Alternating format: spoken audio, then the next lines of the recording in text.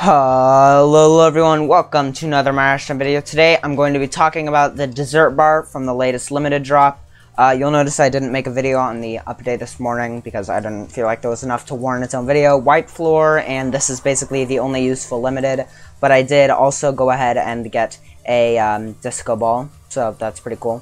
But yeah, so the dessert bar, it is ridiculously overpowered, and we're gonna go and show you why. So I have a whole bunch of VIPs here, and then I have a luxury silverware tray, so they're guaranteed to buy silverware. And we're just gonna see how much money they give me when they go ahead and grab some dessert. So we're just gonna wait for that to happen.